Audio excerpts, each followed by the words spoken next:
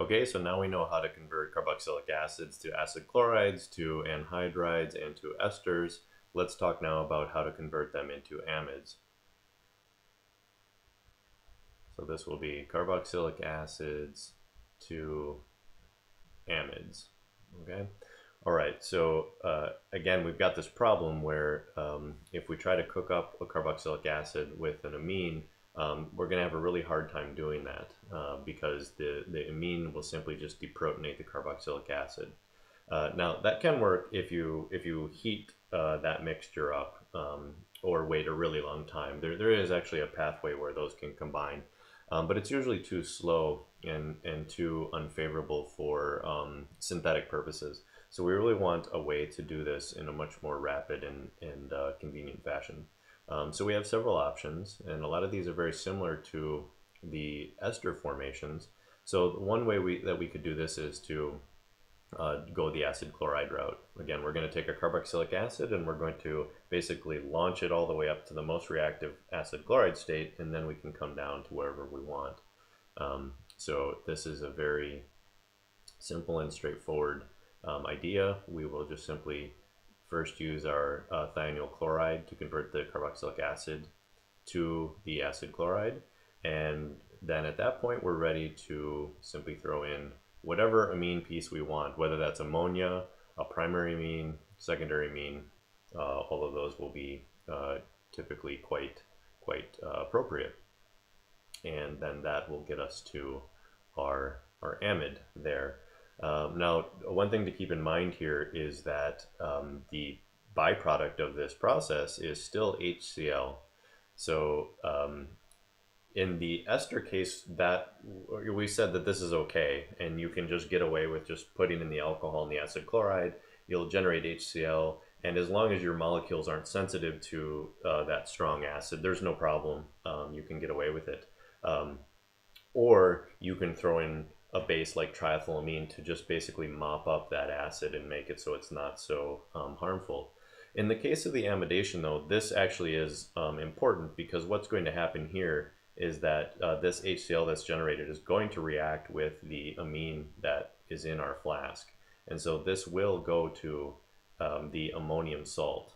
Okay, so we will get this, and what that means is that you have to have at least two equivalents of the amine. Okay, because if you only have one, you're only going to react 50%, and the other 50% will be caught up as the ammonium. Or you can also add a base, a tertiary amine base, which won't be able to do the amidation, but will be able to react with the HCl that's generated.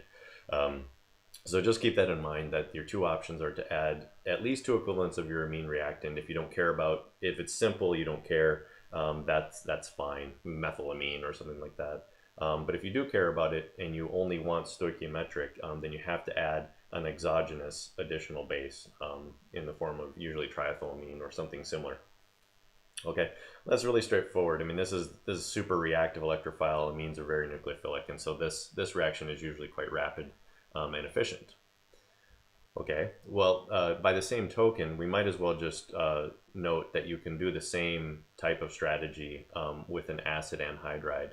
So if you were to convert a carboxylic acid to an anhydride, you can then come to the amide, or in some cases, some anhydrides are commercially available, so you could just purchase one of these. So acetic anhydride, for example, you can just purchase this already made. And this will work usually very well for the purpose of forming an amide. And so we treat it with, for example, a cyclic amine. We can absolutely acylate that nitrogen, forming this amide. And now, again, just like we saw with the acid chloride, we are going to generate an equivalent, in this case, of a carboxylic acid. It's this piece coming off with that proton. And this is, of course, still acidic enough to protonate the amine. So you're going to have the same acid-base chemistry that happens here. So H2 and then the carboxylate. Okay, so this is what you're going to do. So you still need either excess amine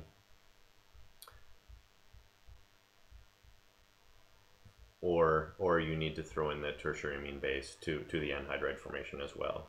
Okay. All right. So acid chlorides, anhydrides, those are both quite efficient. Sometimes though, neither of those are appropriate. So you know, especially if you're working with somewhat complicated molecules, acid chloride formation. You know, we talked about the bazooka of reducing agents. Acid chlorides are kind of like the bazooka of acylating agents. They're really reactive, and sometimes your molecule just can't handle that, or you need something that's just going to be a lot more tame. So there are actually just a phenomenal number of much milder and selective ways to couple acid and amine to make amide bonds.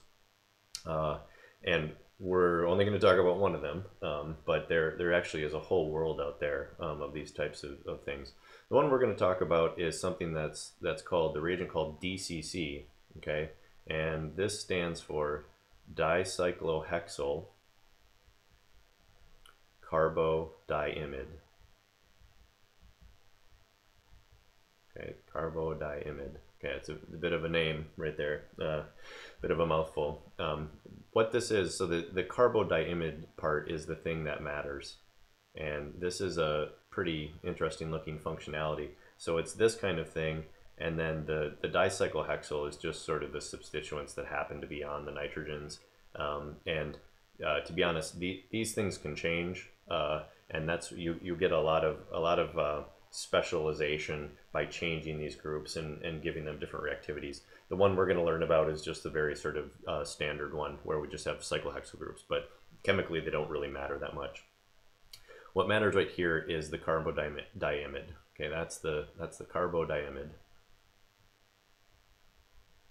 And if you look at this, you might notice that this actually looks like you just made a imine out of both of these CO double bonds of carbon dioxide. Okay, and the important thing to know here is that this is going to be electrophilic at that central carbon. Okay, that's how it's going to operate.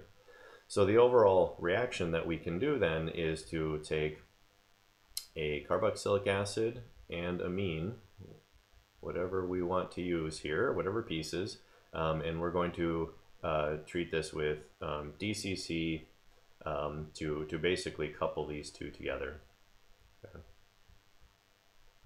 And that will basically just simply make the amide bond, and then the byproduct here is going to be this species. So I'm gonna abbreviate cyclohexyl as CY. So there's cyclohexyl groups here. So the carbodiimide basically grabs that oxygen, and you get out this, which is dicyclohexyl urea. Okay, and this actually ends up being a big sink, sort of an energy sink that pulls away what is formerly water, right? So you take this OH and the proton from the amine, that's H2O. You're basically using that to suck up water and drive this whole thing forward. Okay, how does this thing work? Let's talk about the mechanism. So what we're going to do here is engage our carboxylic acid first with the dicyclohexylamine. So again, I'm just going to abbreviate cyclohexyl with CY. Okay, so there's our DCC, and what we'll do is we'll have the DCC grab a proton from the carboxylic acid. That'll give us our carboxylate, and then we have got our protonated DCC. Okay, so it looks like an aminium ion, right? So it's sort of activated. Now this is a good nucleophile, and this will then be able to add to the DCC. Okay. And so once we do that nucleophilic addition, we get to an intermediate that looks like this.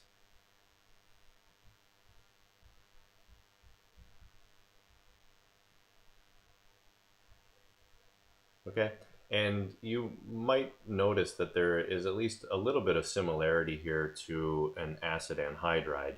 right? So in an anhydride, we have another carbonyl and then an R group here.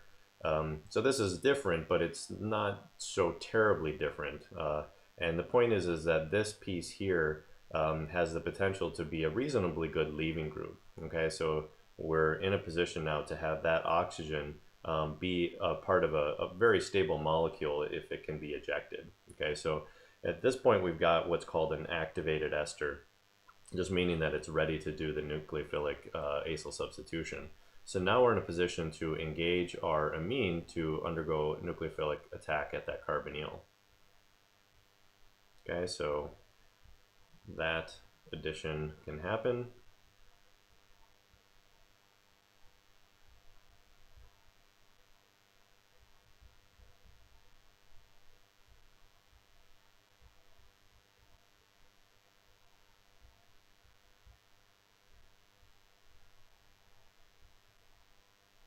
Okay, so when we get to this kind of intermediate, if we get to this intermediate, then we're immediately going to allow this to collapse out then, and we will get to our species here. So this is our amide, and all we have to do here is to take care of a proton. So we'll just take a base and allow that to deprotonate, and that'll give us our amide product. Okay, so there's our amide product. Now, it's important actually to talk about this other piece that came off. This piece that just got ejected, and in fact, that piece can serve as the base. Okay, so this piece becomes that base that pulls off the proton. So the other thing that's being spit off here is this thing here.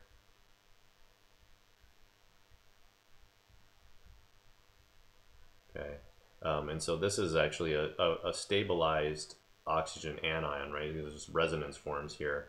And so basically what's going to happen is that this proton is going to wind up being the thing that protonates there, okay? And that's how we get to, at the end, our dicyclohexylurea. Okay, so we could just have drawn this as the base, but it would just get a little crowded there. But that's the thing that can ultimately end up with that proton. Okay, so DCC ends up being a powerful and yet rather mild way to activate amides, activate carboxylic acids to form amides. Okay, now I would just point out the fact that the use of DCC also works to form esters, and in fact other things as well. So you can take a carboxylic acid and you could treat this with DCC and then whatever alcohol you want, and that same intermediate that we just talked about can be reactive with alcohols, and so you can also go to form esters as well using DCC. So it's a mild approach to that type of transformation. Okay, so we have multiple ways now to make amides as well. Either the acid chloride, or we can we can go through another type of intermediate, anhydrides, or we can do this much more sort of mild and selective way using the DCC coupling.